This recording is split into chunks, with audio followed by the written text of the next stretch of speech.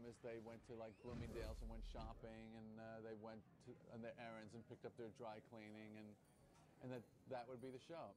Then I think the George character came on, because George slash me, in a way,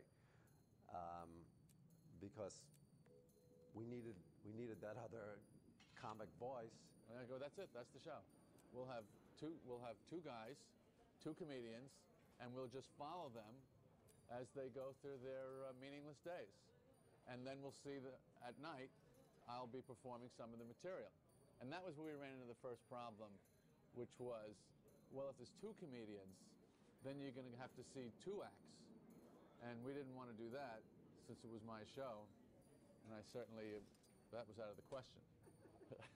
I had a friend in New York who was in real estate, who I often talked to on that level, although not quite the level that I talked to Jerry with. But well, let's have this guy be in real estate.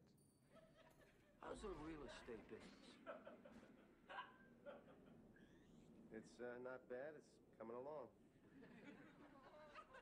Why? Did you need something? You handle any of that commercial real estate? Well, I might be getting into that. You keep me posted. I'm aware of you. All right, let's go. He's like the kind of guy that you hang around with in New York, who's not in the business, but you've been your friend for a long time, and you're just kind of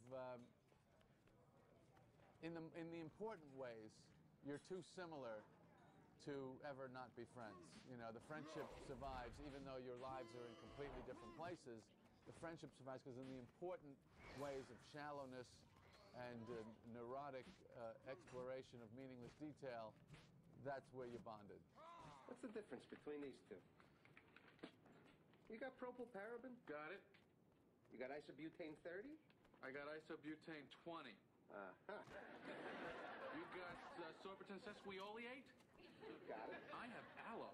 You got aloe? I love aloe. Where do they make yours? Jersey? White Plains.